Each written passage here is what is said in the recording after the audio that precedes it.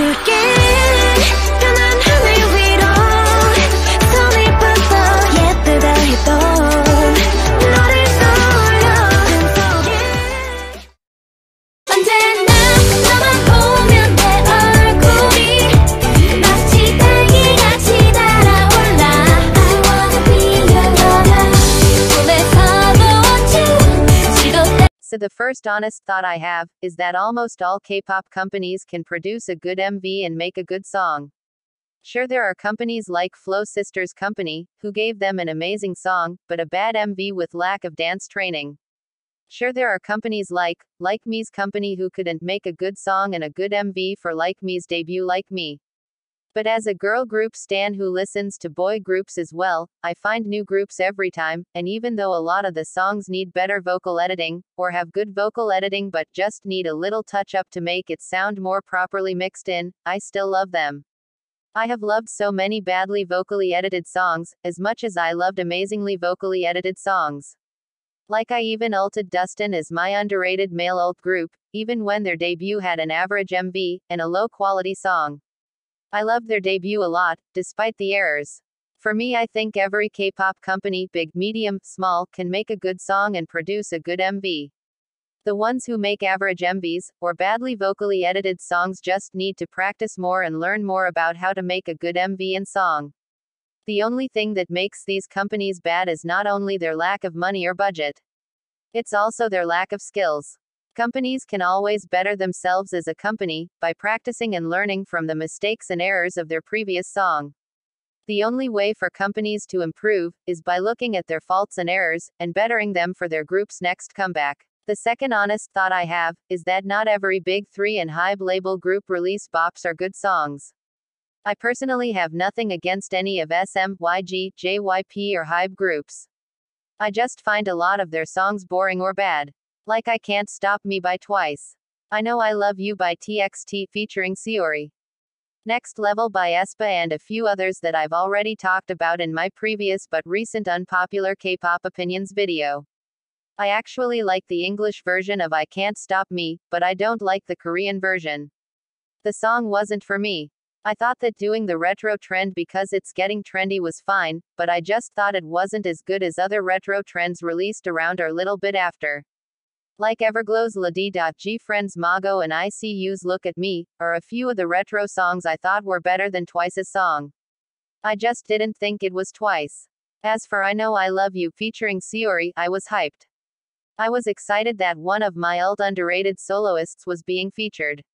I liked the song the first time I heard it, but I find it not as amazing now. I kinda hate the fact that Seori only sings in the chorus and doesn't have her own separate lines. I find this song's concept amazing. It makes TXT feel rebellious. Like they're gonna destroy stuff for fun, vandalize and do bad things. It reminds me of those kids that are disobedient and hang out with the wrong crowd, or kids that are young, wild and free. It gives me those vibes. But as for the song, it was done really well, but I don't think it's as amazing as per se Crown, Can't You See Me, Run Away etc., which I liked more. I just don't like it as much now as I did when I first heard it. Yes, I don't like this song. We people exist. And finally, as for Next Level. I actually thought I would like the song, because the beat and their rapping and the vocals were amazing. But that abrupt transition from a hard hitter to a chill bop, made the song really bizarre.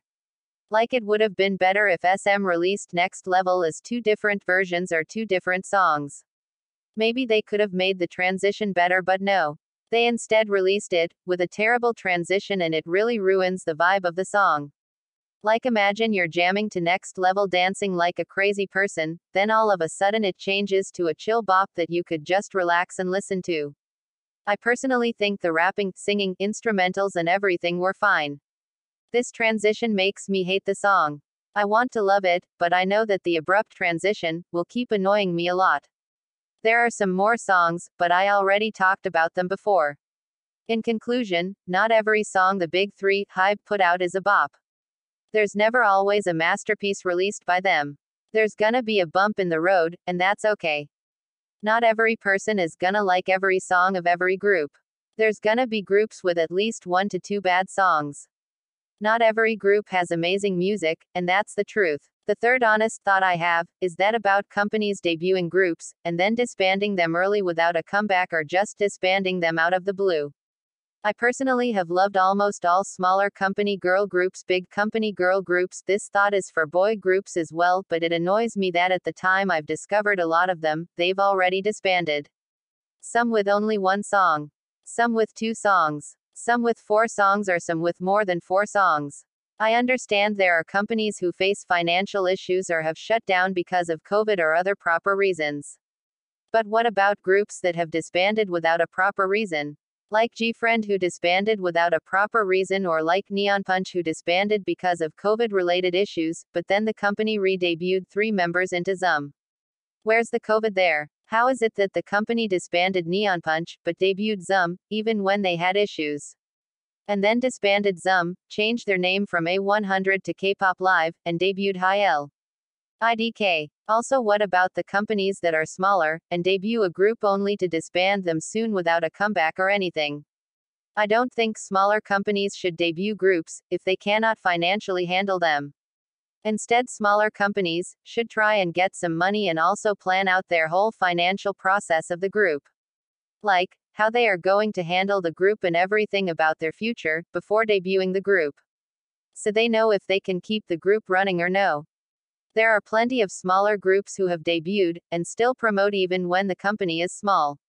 Like take Maka Maka, who debuted in 2020, and ICU, who debuted in 2019. These groups have had their first comeback way longer after their debut, but at least the companies didn't disband them. The companies are handling them really well. Also, there are plenty of 2019-2020 debuted groups who are still groups. Even if they have not had a comeback, they're still promoting, which is good. So my take is that companies shouldn't just debut a group when they know they can't handle it. Instead, they should try to get money for the debut comebacks, training, housing, food, everything, etc.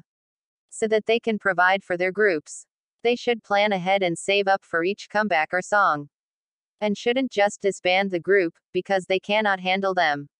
I believe that every company can manage a group well, if they just handle everything properly and plan ahead everything that needs to be done, so that they can handle their groups well and not let them go too soon. The fourth honest thought I have is about shitty company management. I'm not only talking about the most well-known shitty companies like Cube, MBK, the Big Three, etc. I'm talking about lesser talked about shitty companies as well. Like for example A100 Entertainment, now Kpop Live. Source Music. MNH Entertainment. Fantiago. Hyundai Entertainment, to name a few. I just want a company to be there who treats their idols well. And no, I'm not talking about PN Nation or 10X Entertainment, Woojin's label.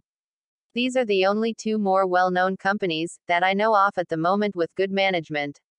I listen to a lot of BGS, GGS.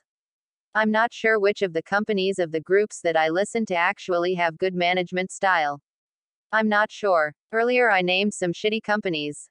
Let me give you a rundown of why I think they're shitty. First, let's start with Source Music. Source Music disbanded G-Friend, and only posted about them without giving a proper reason as to why they disbanded. So a day or so after their disbandment, Source Music came to an event for future artists, which by the way turned into, I believe, the members of the project groups under Future Idol, which are Ice Cream, Top Girl, Sparkling, Perfume, Lemonade. I don't know which of these groups. I got this information from a comment on a Future Idol project group debut song. The next company is A100 Entertainment, that is now Kpop Live, debuted Neon Punch in 2018, then in 2020 disbanded them, because of COVID-related issues, which is fine tbh. But they later went and re-debuted 3 members into ZUM, which was crazy because they had COVID-related issues. Then they disbanded ZUM, and A100 Entertainment became Kpop Live and debuted Hyel. Why debut a new group after disbanding 2 groups? The company, instead of making a new Hyel channel, deleted all of XUM's YouTube videos, including the 11 million viewed debut of ZUM, and made it Hyel's channel. Like seriously, what the fuck is wrong with them? The only thing I like about the company is that they train their idols well, and debut some amazing vocalists. That's all that's good about Kpop Live. Fantiago and MNH are terrible because of the fact that Weki and BVNDed haven't gotten comebacks yet, and I fear both groups not lasting long in K-pop. Like Astro get better treatment and budget than Weki.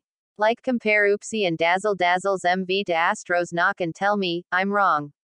I'm not wrong. Like give these groups a comeback.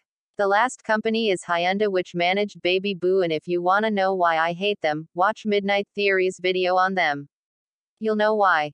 The final honest thought I have is about K-pop fans and their reactions to scandals. Like most K-pop fans have this, always believe the victim mentality, which is okay, but a lot of K-pop scandals, especially bullying ones, have been proven fake. Like with Woojin's SA scandal, people believed the victims. With Mina's bullying accusations, people believed and some still believe Mina. It's sad to see people hate on the idols exposed without doing proper research. Some go as far as to make compilation videos trying to prove their point, when it's just edited in a way to make the idol exposed look worse and the situation exposed look worse than it is. It adds fuel to the fire, and makes the situation worse as these videos get a lot of views. Like the fake 10X Entertainment channel, making clout-seeking Woojin videos making the situation worse, and Taetepichi, the channel trying to prove Jimin is a bully, by editing clips in such a way to make Jimin seem more worse than she is, and making it clout-seeking.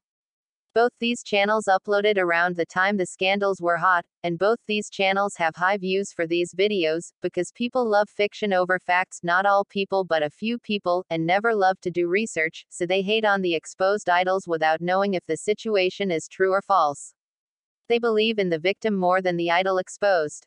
I think that's fine, but a lot of the scandals in K-pop related to bullying are turning out to be false. For example, Soojin, which IDK anymore if it's true or false. April, which I think is turning out to be false IDK. I'm not sure. Woojin and Mina's, which is already false and fake to make the idols look bad and worse, when they didn't do anything. Like I wish people stopped trying to make compilation videos to get views, and start making fun videos for views. Why would these channels stoop so low?